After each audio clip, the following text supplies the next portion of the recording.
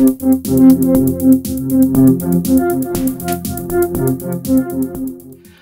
everyone, it's Elizabeth from Elpis Astrology at elpisastrology.com. Thanks for joining me today. So this is my second part of my take on the astrology for April 2024. It's an important month, and I've already done the first part of this. If you would like to listen to the first part of April, including my take on the total new moon eclipse in Aries, please watch my first video. So in this video, I'm going to concentrate on the Uranus Jupiter conjunction and the effects of that and how that rolls into the full moon that will be in Scorpio. This is not an eclipse, but I'm telling you this full moon is also extremely important. And in fact, my prediction is that if we are going to have something explosive and unexpected happen, especially from a mundane standpoint in the general collective, it's going to be towards that full moon in Scorpio. I did do an actual video on the Jupiter conjunct Uranus, and I include all sun signs as well as ascendants. I'll put the link below for those that want to listen to a little more detail. All right, so let's start off with that. So we're going to be starting off with that Jupiter conjunct Uranus. Now, it does operate, generally speaking, on and off within a couple degrees or even a degree all the month of April. But if we're going to look at exactitude, we're looking at the 20th or 21st of April, and we're looking at the degree point to be just over 21 degrees. But there will be something happening at 22 degrees too that is in relation to the full moon in Scorpio. I'll talk about that in a minute. So what is this talking about? The Jupiter conjunct Uranus, generally speaking, is viewed as a very positive event. Jupiter likes to bring in big benefits. You can almost say that he's like Santa Claus or Father Christmas. He's the greater benefic. He likes to expand everything it touches or he touches. And of course, then we have Uranus, which is unexpected. Bolts coming out from the blue, big turnarounds. But the key here is that big turnarounds can be emphasized in two ways, right? So we could see big benefits coming in for some people, but just as likely, you could also have the opposite happening where there might be some loss of some sort come in unexpectedly as well. We really have to look at where this falls in your chart. I am going to be doing the ascendant and sun signs after I finish this general introduction. Everything's time-stamped, so you can go directly to that chapter if you want to do that and not listen to me. I'm fine with that. Now, if we think about, both these Jupiter and Uranus being in Taurus, we have to remember that Taurus is a fixed sign. It does not like change.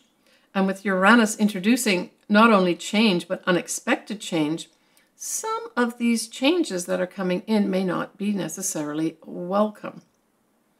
The other thing is that from a collective level, this could increase things happening on our Earth, literally on our Earth. So this could be earthquakes, volcanoes, that type of thing, shifting of tectonic plates, that sort of thing. This can also bring in unexpected enlightenment. For those that are open to receiving an enlightenment, this could be the time period that happens. And honestly, this is operating all the month of April. It's just, we like to pick the exactitude dates as well. So, for some folks, there may be some great benefits that come in their way. In particular, we're looking at, the money houses, right? So if you're looking for money, do you have this operating in either the second house or that eighth house, right? There's other areas as well. We're also potentially looking at the fifth house and the 11th house. And of course, the first house is always important because it's all about you. Now, Taurus in particular, obviously, is going to be affected. But when we look at the degree points, I would say the orb I would take for having an actual effect would be from 20 to 23 degrees of Taurus. So we're really looking at that tight orb here with regards to something significant happening potentially in your life, right? So that's probably the biggest thing that's happening here in the month besides the eclipse, which I've already covered in my other video. So the next lunation is going to be a full moon, and that's going to be in the opposite sign of Taurus, which is Scorpio. So we have a full moon in Scorpio at 4 Scorpio, 17 minutes on the 23rd of April at 4:49 p.m. Pacific Daylight Time. Now hold that thought. Just prior to that full moon happening, we also have the full moon squaring Pluto at 2 degrees. So remember, the full moon, I've just said, is at just over 4 degrees of Scorpio. So we want to look at the time period just prior to that full moon, when it's at 2 degrees of Scorpio, where there will be an exact square with Pluto. That is actually going to occur around 12:27 p.m. Remember that the eclipse, or the full moon rather, itself happens at 4:49 p.m. These are all Pacific Daylight Time periods, right? So this is saying to me there's a story here that begins just prior to that full moon. And the story involves the moon squaring Pluto. And so this is a big deal. The moon can represent the people, and Pluto can represent power. So this says to me there is something, I would say, in the collective that's going to be happening with regards to the people and suffering in some way with this whole power thing that's happening, right? So it's almost like I get power being exerted over the people.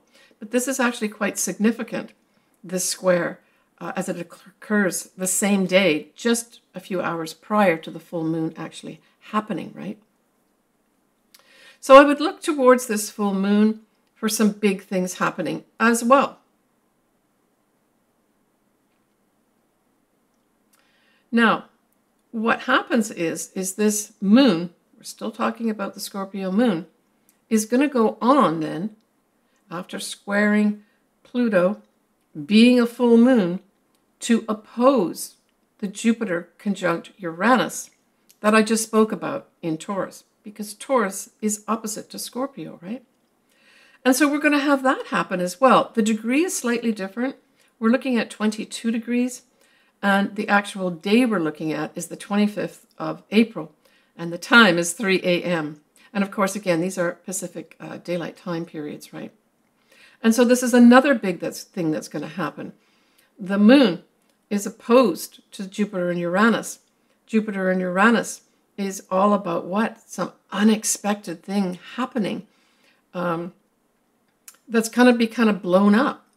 Now, Jupiter on its own can also not only express benefits and represent benefits, but it can also represent foreign things and foreign people. So I see this, and this could occur in any area. I know we've got certain countries that are highlighted right now, but this could also be another country. Talking about something unexpected happening here with regards to the people in a foreign country. And that is going to be happening around the 25th of April.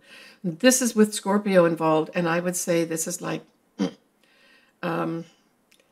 it's like the scorpion. I look at this part of Scorpio can be different iterations of different animals, right? And the highest, of course, is the phoenix rising from the action, but I see this one as a scorpion. And this scorpion attacking, I think there's going to be some kind of attack going on of the people to some big power here. And this is going to happen around this opposition of that moon to Jupiter and Uranus around the 25th of April. I've earmarked the 3 a.m. mark on Pacific Daylight Time. If you've got this in your personal chart, this could just represent some emotional breakthrough, right?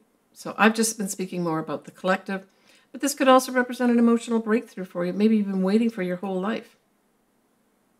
Now, I am going to be discussing next your sun signs and or ascendants, whichever resonates with you, and I'll talk about that whole Jupiter conjunct Uranus, as well as this full moon and the effects in your individual signs, right? So we'll look at that next.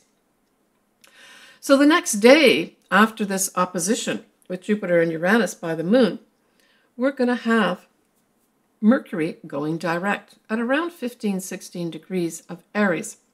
And that is on the 26th of April. So this is good news. You should really technically wait for it to go out of shadow It really won't go out of shadow until May. I did put it in my previous video, but I'll tell you here, it's the 14th of May that whole Mercury will be out of shadow completely, right? And many things cleared up with regards to communications, writings, computers, anything regarding that, right? Now, when we look at the 29th of April, we are looking at Mars conjunct Neptune. Now, I spoke about, in the first part of this video, I spoke about Mars conjuncting Saturn and the effects of that. Now we have Mars conjuncting Neptune.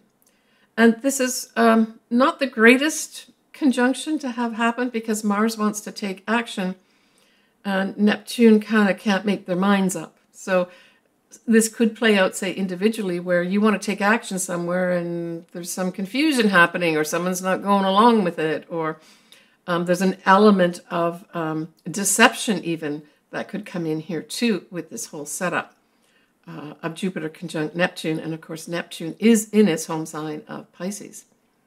But it can also speak to, at its highest, spiritual warriors, right? And maybe a spiritual warrior too. It can also talk about religious fever of some sort or fervor. But there's going to be some people that actually are going to have some compassion fatigue. That's what came out for me on this too. This whole Mars conjunct Neptune is compassion fatigue. And that's a significant thing where, you know, there's going to be some people that have been just really, maybe in their job, just doing too much with regards to giving all to others and not taking back themselves. So there may be a wake-up call for some people here where maybe you've got to take better care of yourself. But as I said, there's also this religious fever that can come in as well, where these religious factions may rise up and cause some problems here.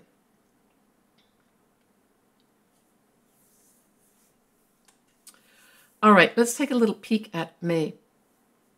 So in May, I talked about Mercury being out of shadow. In May, we're going to have a Venus square Pluto at 2 Taurus and 2 Aquarius.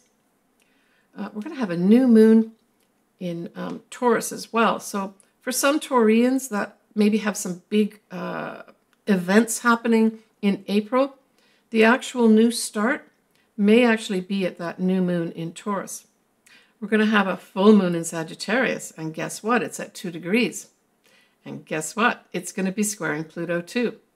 So although it's not as action-packed with regards to being in the eclipse season, we certainly have May that's also going to have some, you know, butting of heads with people in power. And especially with Sagittarius, that full moon, talking about foreign nations, right?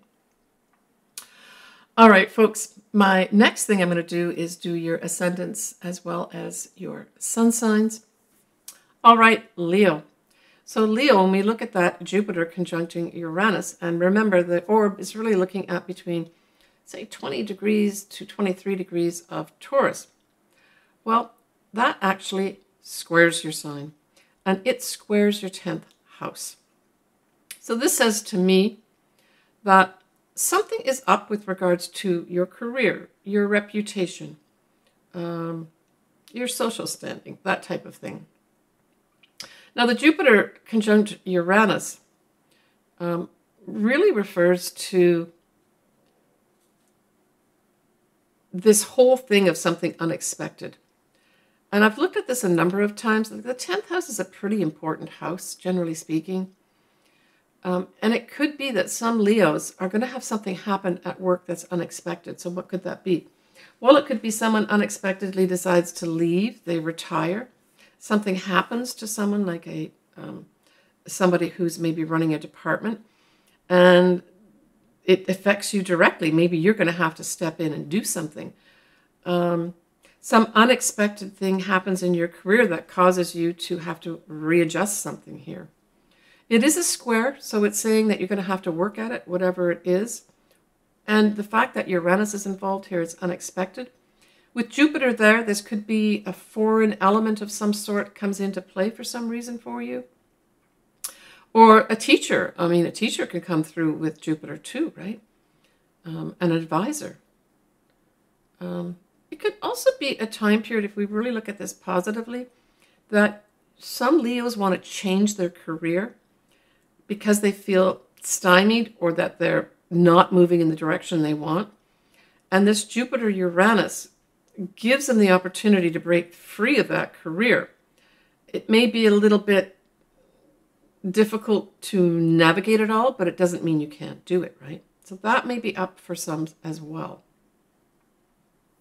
Now, when we look at that full moon in Scorpio, we're also looking at a square to you, Leo, and that's your 4th house. So the 4th house is opposite the 10th house. So the 10th house and the 4th house are going to be involved here, where there's going to be some challenges. And with the 4th house being involved, I would say that this could be anything from you trying to deal with people in your home, say family, this typically would be your mother or directly your family members, where they're being difficult, or there's a difficult situation with your family that for some reason you're called in to sort out, and you're not really happy about it. Think outside the box, Leo, and everything should be fine. Now, do remember that a few days later, that Scorpio moon will go on to oppose the Jupiter conjunct Uranus conjunction, right? That happened a few days prior to that. So there may be 2 activations here with regards to both the home as well as the career that may affect you. It just means that you may have to work a little bit at this. But hey, you know, Leo, I feel the total new moon at the beginning of April almost trumps anything that may negatively happen to you with regards to the latter part of April. I think this is maybe you making adjustments yourself with regards to your home as well as your career. And that you have to put some effort into it. And that's okay. You want to make the changes as a result of maybe whatever happened at that new moon eclipse early in April. And this is the time where you put, your shoulder into making those changes. All right. Take care of yourself, Leo. All right, folks. I'm sending everybody a lot of positive energy and real optimism is what I'm going to say. Real optimism for big change in our lives in April that brings us the things that we need to get on the path that we need to be on and to manifest some things in our lives that help change our lives around for the positive, right? So take care of yourself, everybody. As always, I like to do people's charts. All my information is below. Please contact me. If you've got any comments, I always like listening to those too and reading them. Take care, and we'll talk to you soon. Hi, everyone. It's Elizabeth here from Elpis Astrology. I'd like just to give you a little more detail about what I do with regards to the services I can offer you. Certainly, I suggest that if you've not had your chart ever done, this would be a good time to do it. Contact me. All my contact details are below, and we can talk to each other back and forth and arrange something for you. So I offer different services. I offer a full astrology report for 2 of my services. One is where I look at both your natal chart and your progress chart in detail. I accompany that with a physical chart as well as your charts that I'm looking at for that year. I do what's called a transit chart, which really involves your progressed chart for that year in combination with your natal chart. I give you a report for that as well. Typically, I'd be updating an existing report for you. I have a lot of clients that come back to me yearly. And then the other service that I offer is a combination of taking a quick look at the astrology. Typically, it would be a year or 2 year, what stands out for me, looking at that, and then adding in at the end a tarot card reading to accompany it. I record that and send that to you pre-recorded. So that's not a live session. The other 2 that I do are live session. And then I offer, obviously, custom. I do a lot of picking marriage dates, compatibility. I typically use what are called Davison charts or synastry as well, where I can combine 2 charts to see how do these 2 charts of these people work together. More often, it's going to be sort of romantic relationships, but it can also be business relationships too. How well do we work together type thing by producing one chart. So I do all that. As I said, I would love to do your chart. Contact me below, and we can work together to make that happen for you.